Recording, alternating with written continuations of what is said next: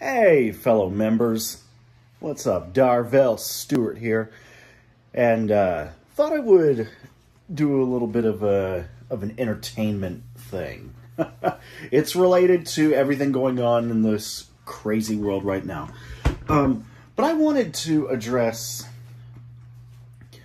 Moscow Mitch McConnell's objection to the investigation of the domestic terrorist attack on our Capitol on January the 6th. I mean, we know what he said, but I'm wondering, what did he leave out of his statement yesterday? So I'm going to start by doing an impression of part of his statement from yesterday, and then maybe try to come up with something that he may have conveniently left out. So here we go. And I'd love to know how this impression turns out, both in voice and body language / facial expressions. I mean, never being able to see, I have no idea what he looks like. So I don't know if I'm going to do it all justice. So here we go.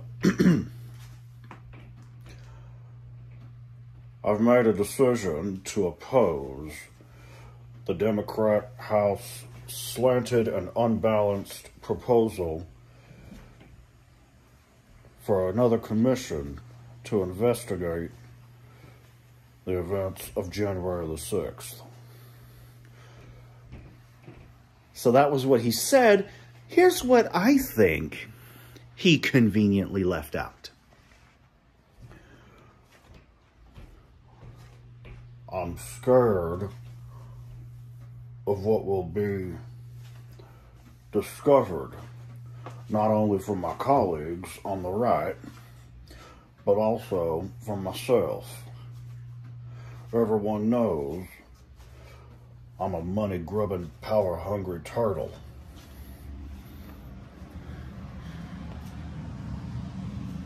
But they have no idea to what extent. And I fear that this investigation will bring it all out into the open.